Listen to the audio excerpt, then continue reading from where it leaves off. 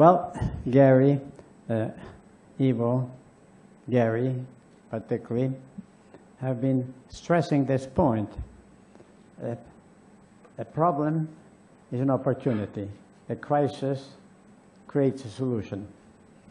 Well, it's so true. We have we as the organizers of this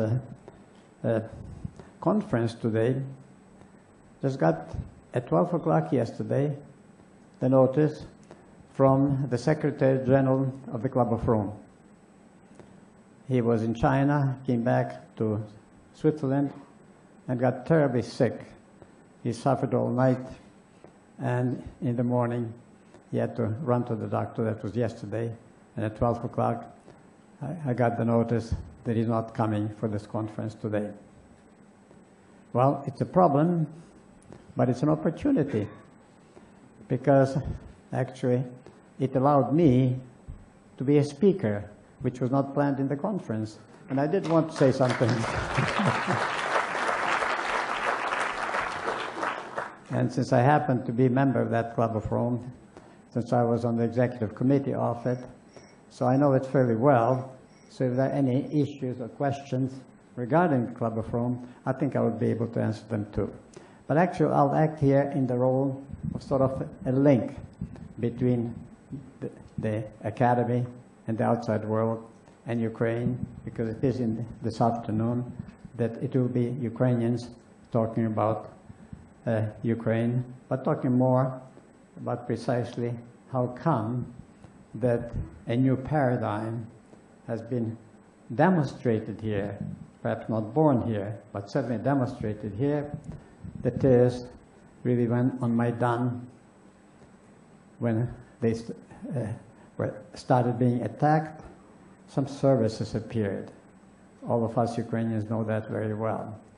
The medical service, religious service, psychiatric service, educational service. Now, why did people launch these services? I can start with one, Olga Blumovich.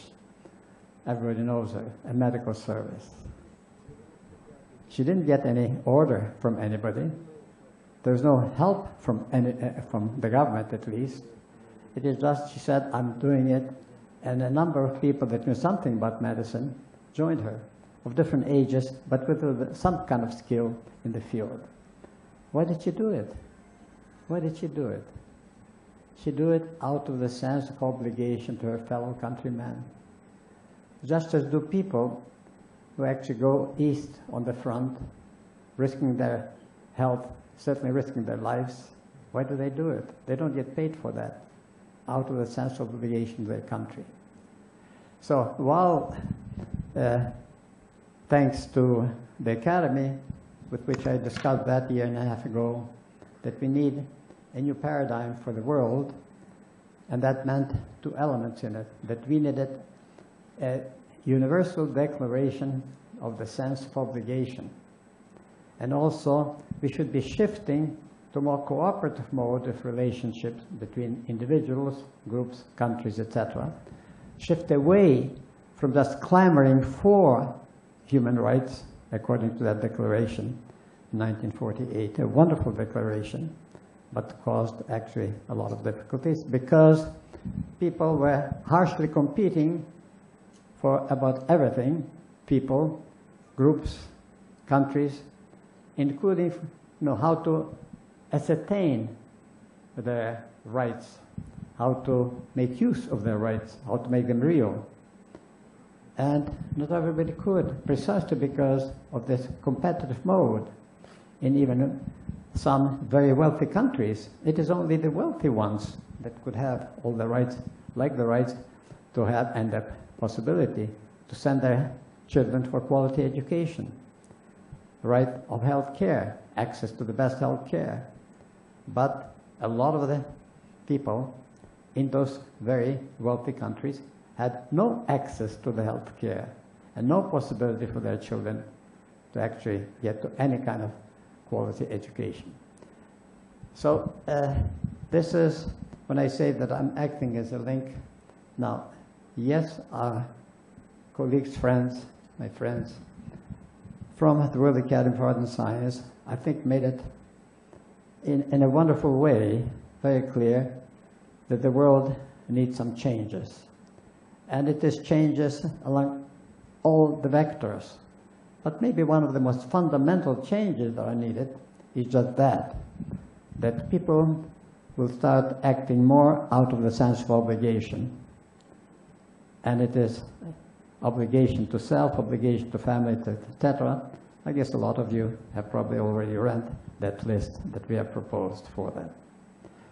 Now, so really, this afternoon, we'll have a number of people that were on Maidan. Surprisingly, some of these people actually are not just these younger people with whom it started. Why they started, you know that. They started in protest to the fact that Yanukovych, the previous president of Ukraine, who was a gangster rather than a president, who wanted absolute power and absolute wealth, and he did not want to sign this association agreement with the European Union. So there was an immediate protest by the young. It started in Lviv, in western city in Ukraine, and quickly shifted to the center of Ukraine, to Kiev. And then these other events happened. We'll hear about it this afternoon, but I just wanted to produce a little bit of an introduction to that. But certainly, our colleagues and Alberto, that is the three, you know, in these couple of days, they got to know our country, but particularly they got to know our young people. They got to know this program, Young Generation Will Change Ukraine. And it is really wonderful that actually they saw, well, this is a reality.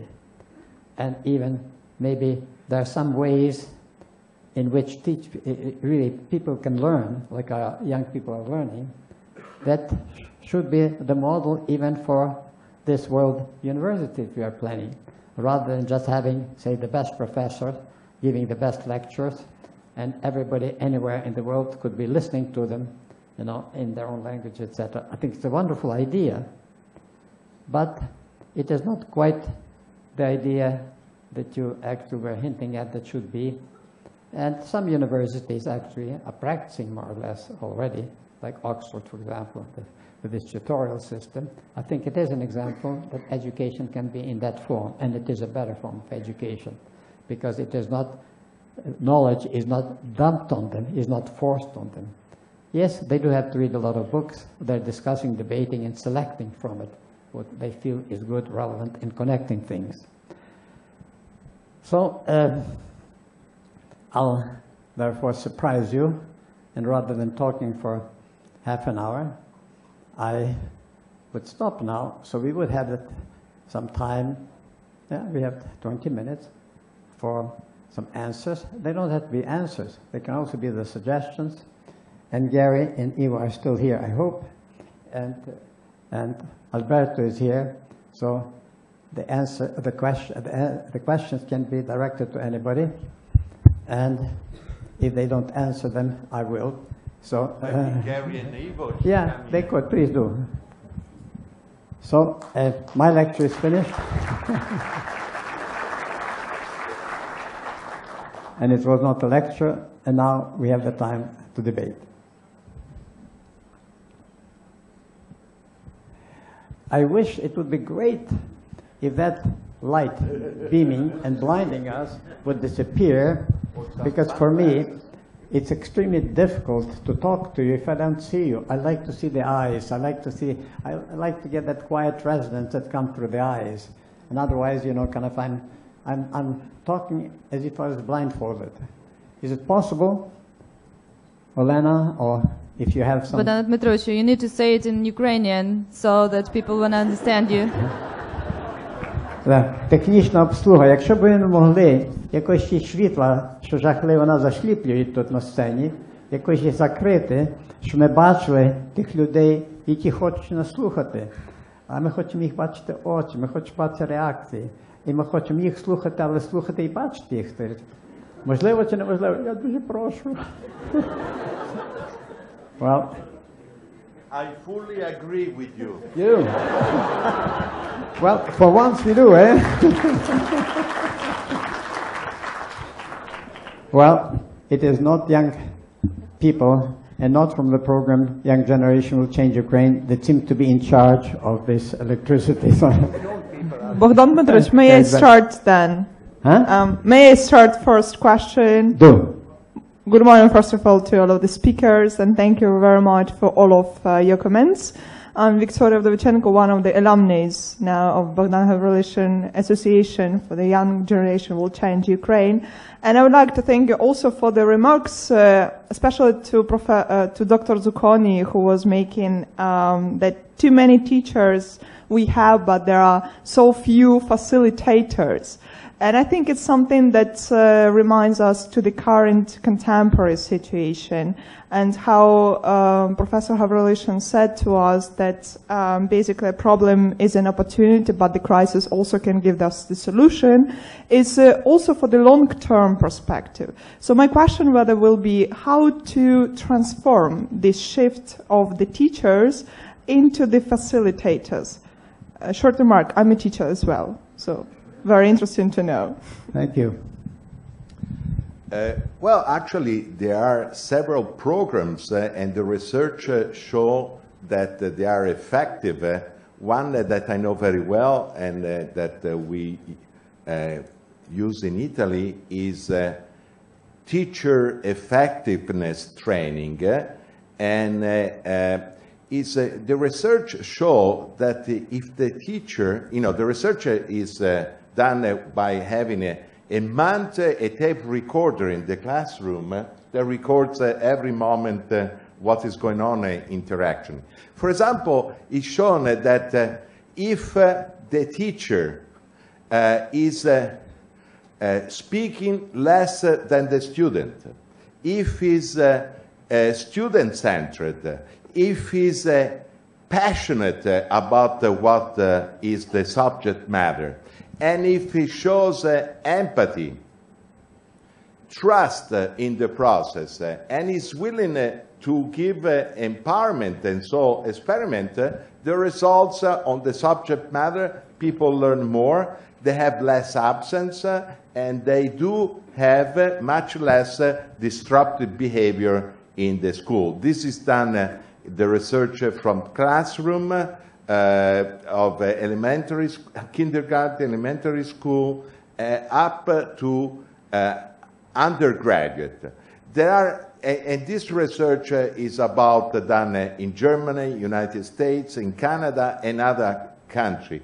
A total of 250,000 students have been. So there is a lot of already going on. But to do this, we cannot say, like Gary pointed out, this is education, this is the economy. Because behind this, in my opinion, there is a power, the issue of power. To be student-centered, you have to relinquish the exclusive power of the professor-centered mode. So the promotion of change in this regard has to be more democratic. But the subject matter should be not mechanicistic or reductionistic, but also, as Gary was saying, to be interdisciplinary and intersectorial. But we don't have the final solution, so I think we have to really learn along and experiment.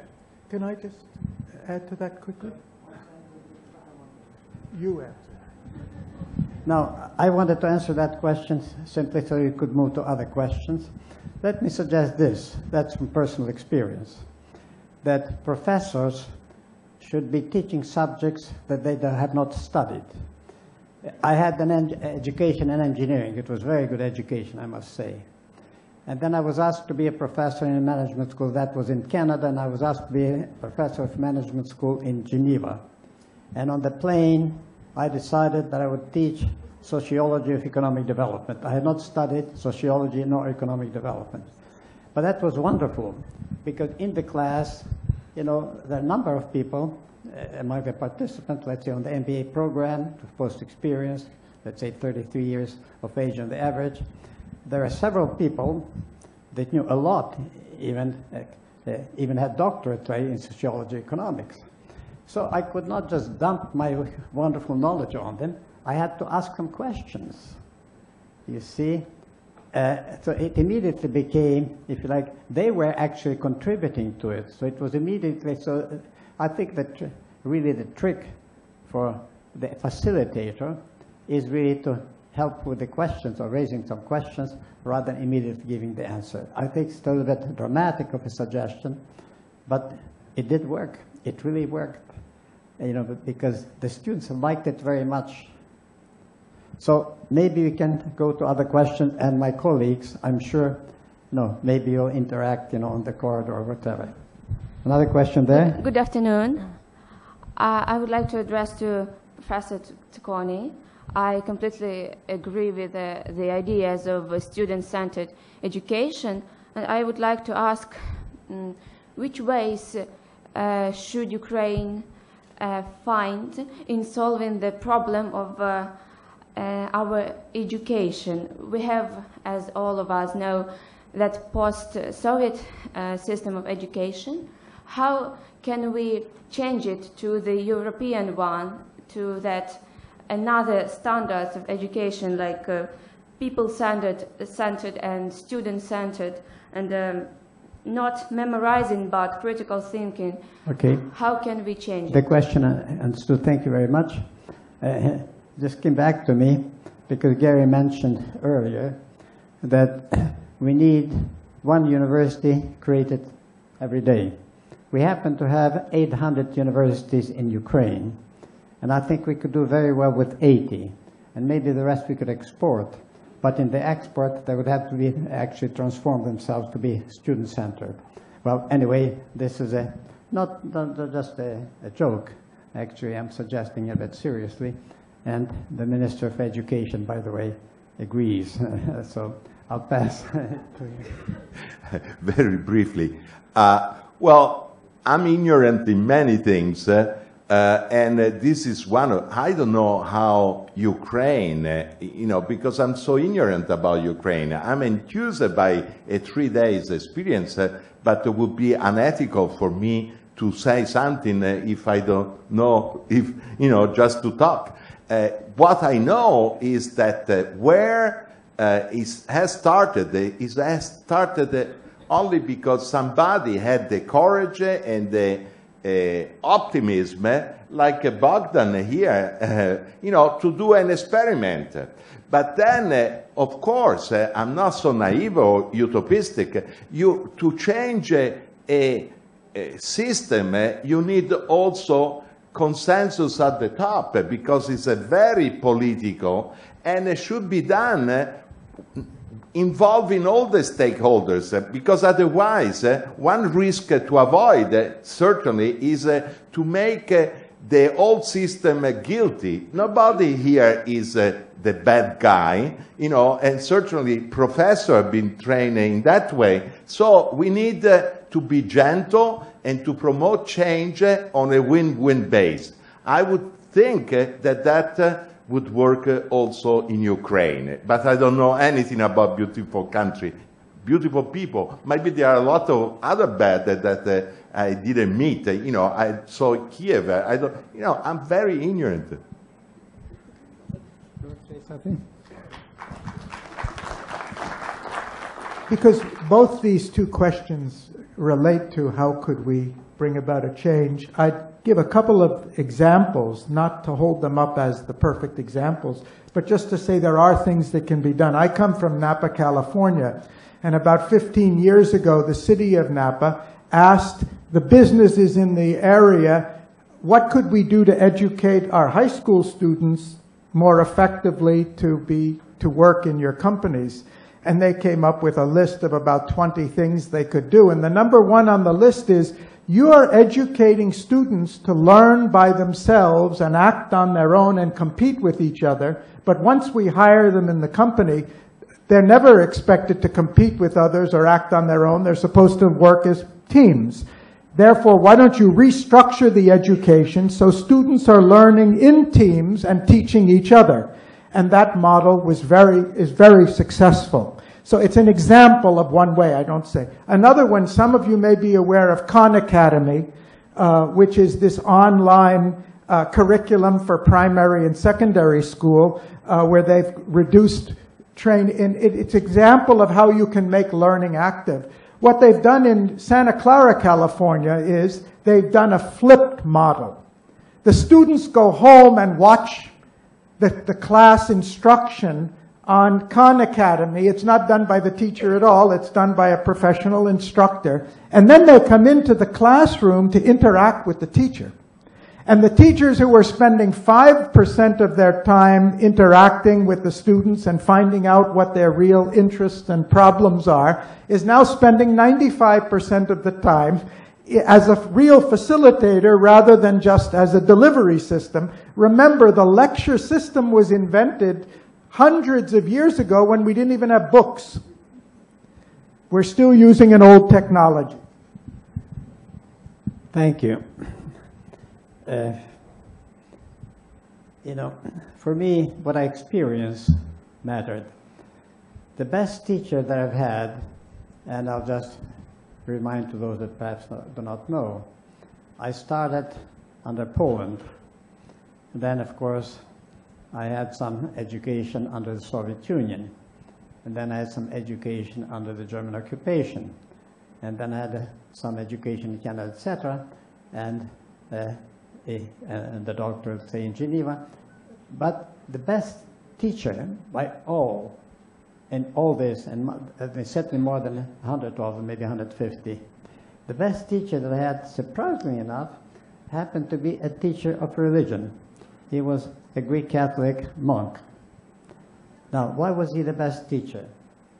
He made the greatest mark on me, but he did not. He was teaching dogmatics and apologetics. But what he was telling us, don't accept the dogmas because they're there. Question them.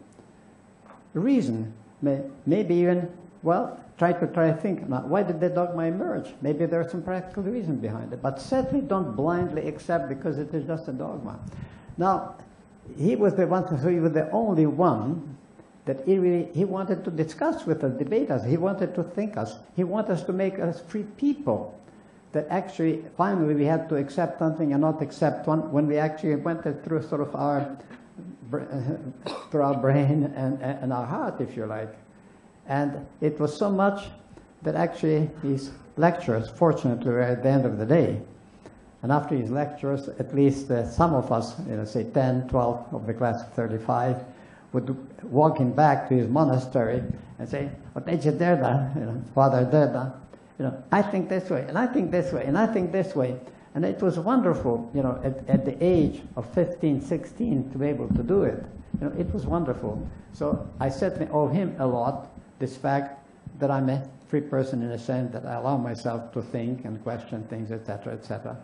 But also, rather than just follow blindly things. So I just wanted to mention experience because, again, it happened here in Ukraine. So there is really a lot that we have to learn from outside.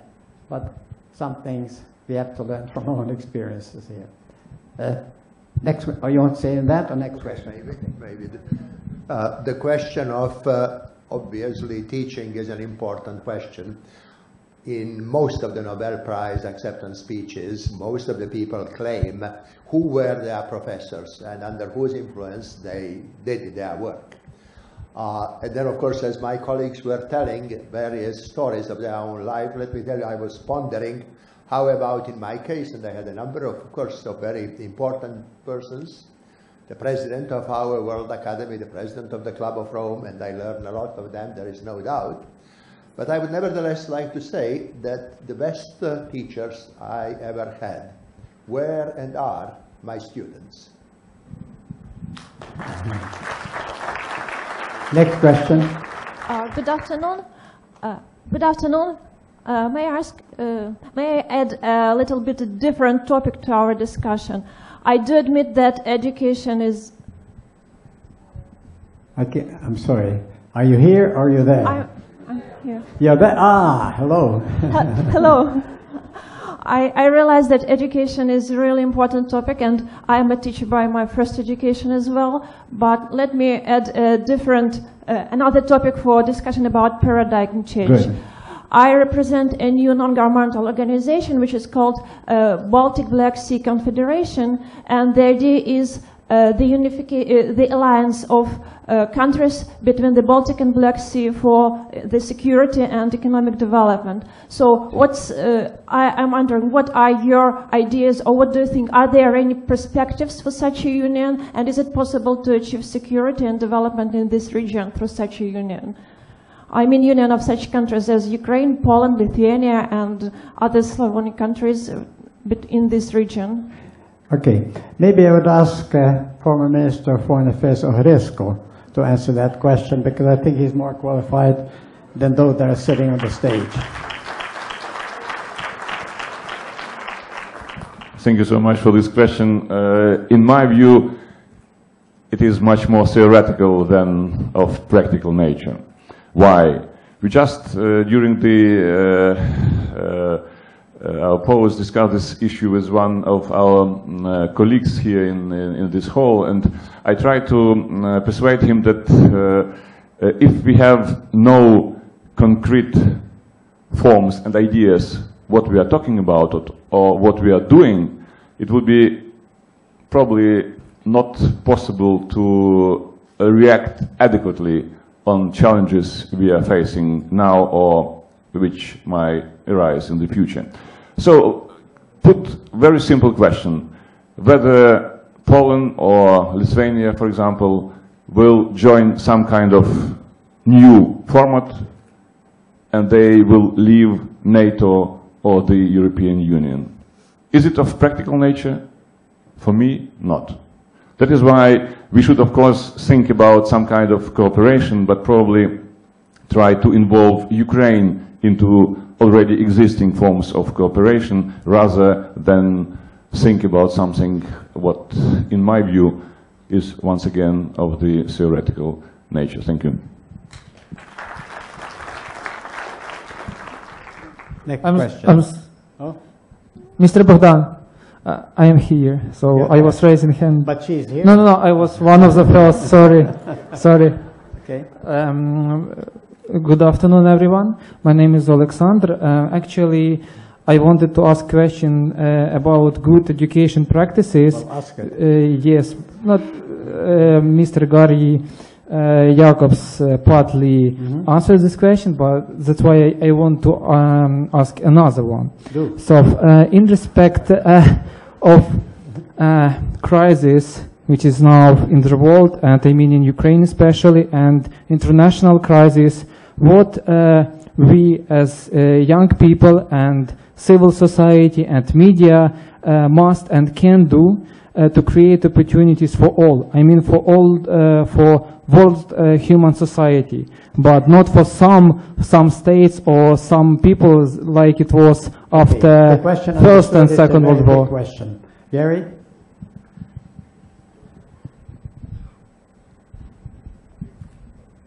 That's a very big question, and I'm going to give a very general answer because it will apply to people in all walks of life at different ages. I think the most important thing that any of us can do to start off as the first step is to recognize that things can be different. Assuming that we already know they should be different and they can be better, and to work to recognize the many things that exist in the society that need not be the way they are.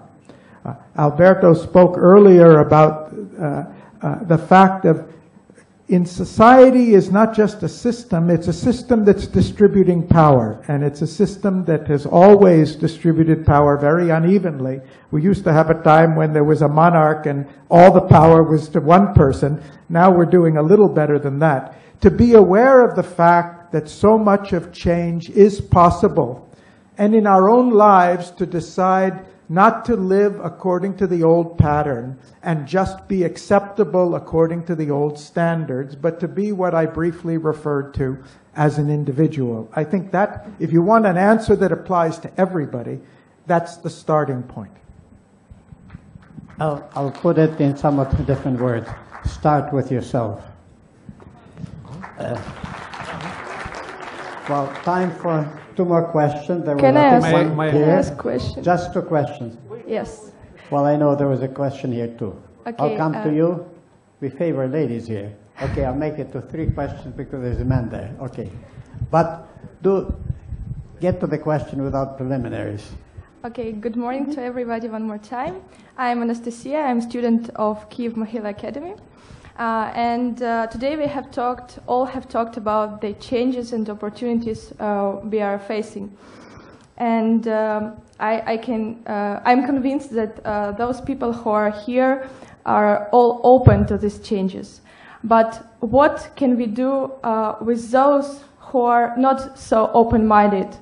And to those society that is not here, how can we change their minds to changes, to be open to changes? Maybe I'll take 2 other questions because maybe some of the questions can be actually answered at the same time. Yes? Okay. Wow. I know you. Thank you very much. Masha? My name is Sasha. My name is Alexandra, and I am a member of the association Young Generation Will Change Ukraine. And I have a question for you. Thank you very much for your coming, for your sharing your wisdom with us. And I have a question about the second part of our topic, the role of Ukraine in this new paradigm, what Ukraine can bring to the world, and maybe some advices, some tips to young people, how to act, what to do to bring this, to make it happen. Okay, Thank you. The last question. Sorry. No? May You already asked?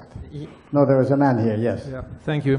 Good afternoon. My name is Artem Bardas. I represent National Mining... Ask the question. Okay. You talked about the new paradigm and the full employment, and I'm afraid that the main contradiction here is the full employment is in contrary with the scientific revolution, which actually Don't decreases... give us a lecture, ask a question. So, how can we overcome the contradiction between the scientific revolution and automatization and the full employment? Okay, thank you. Thank you. Now, will you volunteer to some questions? But don't forget about this one, particularly. You do? Yeah, whoever of you want to... Okay, we start with Gary. Right. A very brief answer to an important question is, first of all, the premise is questionable, though it sounds so logical that we won't ever question it. If you look at the development of technology and mechanization over the last century, logic tells us that we should have 90% unemployment by now. And in the US, which is the most technologically adaptive country in the world, we should have 110% unemployment by now. We don't. The fact of the matter is that since 1950, in a period of rapid globalization, which is supposed to create unemployment, rapid technological development, which is another reason to create unemployment, and rapid population growth, we should be having 90% unemployment worldwide. The fact of the matter is, employment has grown faster than the population. That's a statistical fact. So we need to understand how that's happened.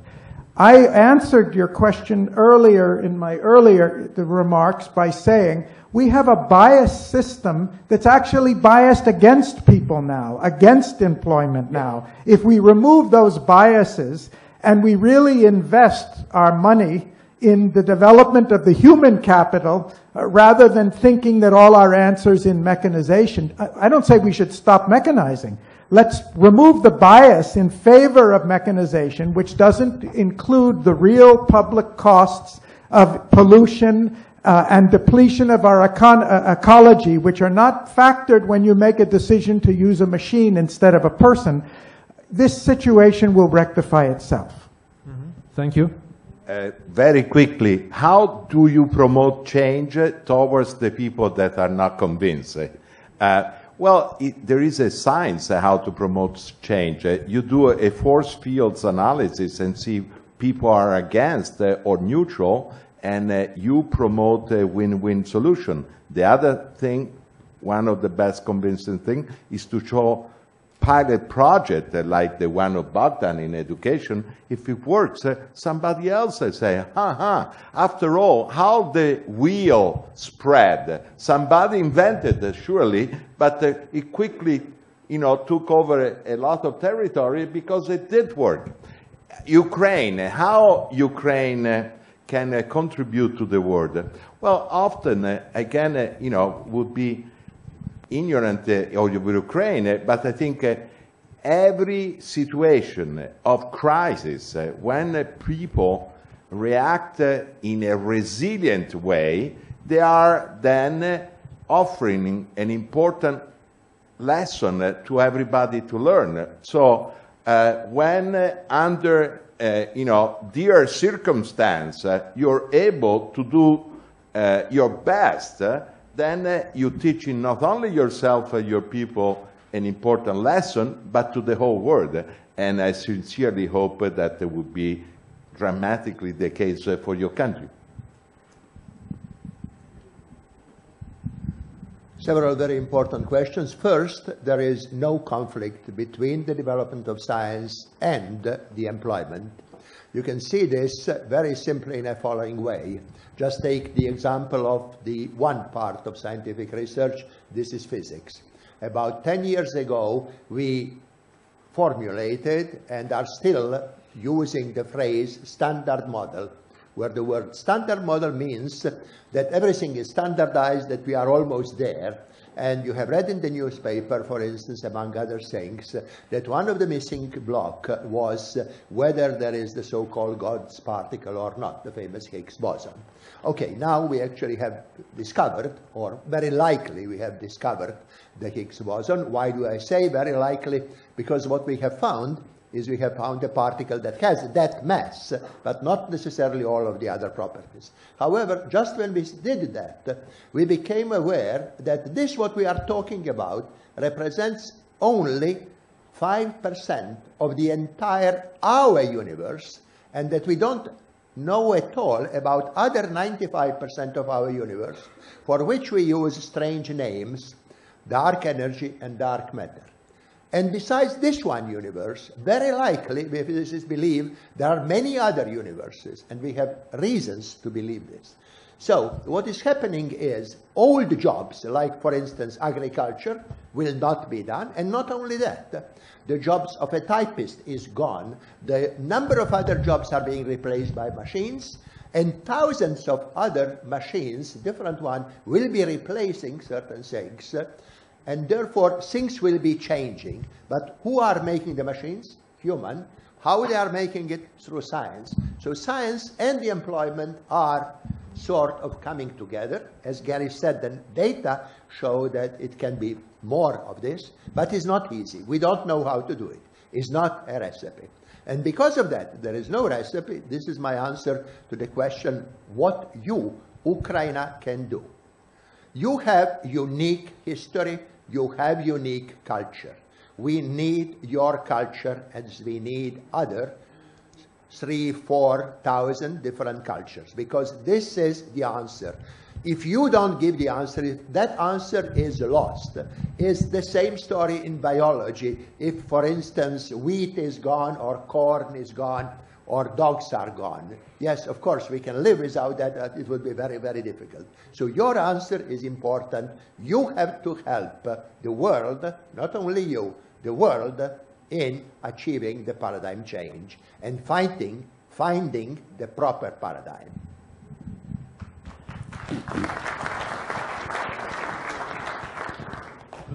Contrary to appearances, I'm actually the oldest man here on the stage, so I speak the last.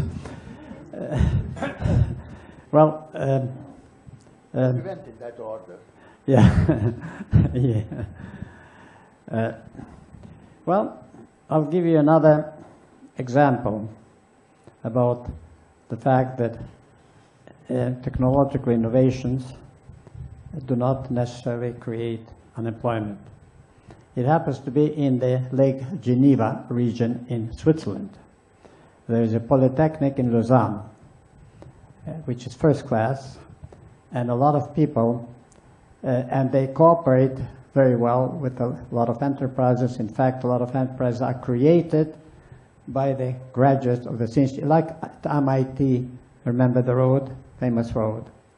Now, it so happens that in Geneva, there is not much innovation, because actually Geneva is really dominated by, let's say, what dominated in the sense, even economic sense, by the European headquarters of the United Nations, a lot of bureaucracy, and there are a lot of different international organizations, some of them are kind of very good, foundations, God knows what, but there is no innovation, and there is 7% unemployment, which for Switzerland is terrible.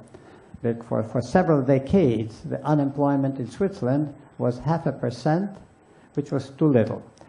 However, we could actually share with you other pearls of wisdom, but it is time to actually get some calories rather than just wisdom, and therefore we'll break up now, and there is a fourchette, if I am well informed.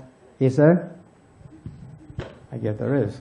So we'll get together here again at 1:40? No, 1:40. At 1:40 exactly. You're right as usual. So at 1:40 we are back here. Thank you very much.